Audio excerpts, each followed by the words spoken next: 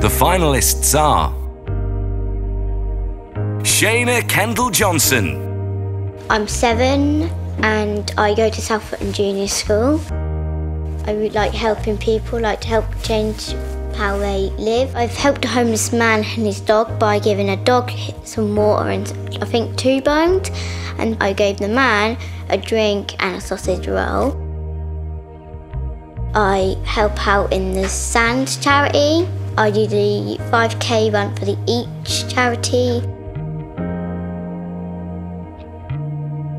Each charity is for like the people like the children who's come to the end of life, and then the Sand charity is for parents who've lost their babies.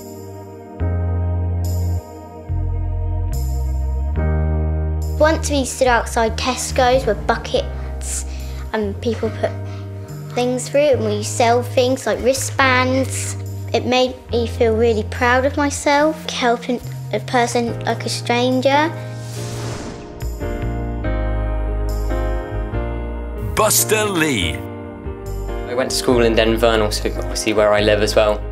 To actually replace and get a new sign, it was going to be £12,000. Everyone drives past it, and obviously it's basically the main thing of Denver. It's got the windmill on the side and also the Denver sluice, which Denver is most famous for.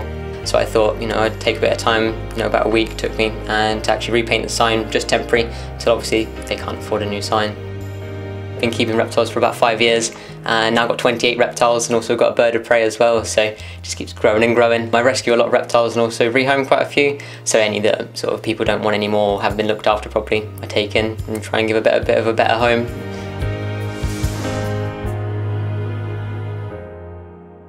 Daisy Mason. Daisy was born 12 weeks prematurely, and when she was 1, she was diagnosed with cerebral palsy. And we were told that she probably would never walk and probably wouldn't speak, that feeding may be an issue, and that she'd probably have learning difficulties and things, and to prepare ourselves kind of for the worst. Although Daisy's mobility is very limited and she can't do a lot of things for herself, she can speak quite clearly, and she's doing really, really well, and she socialises really well, and she doesn't let anything hold her back.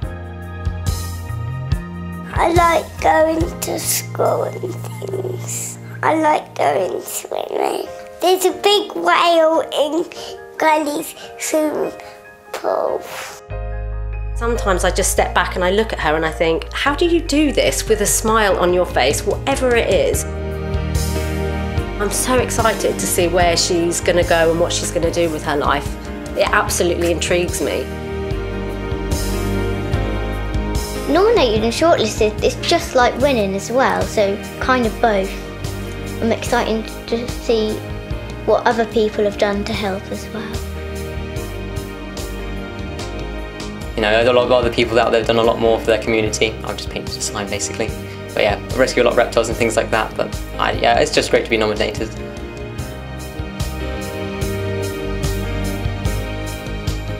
Everybody should take a little look at her and think, I want to be like Daisy. Thank you.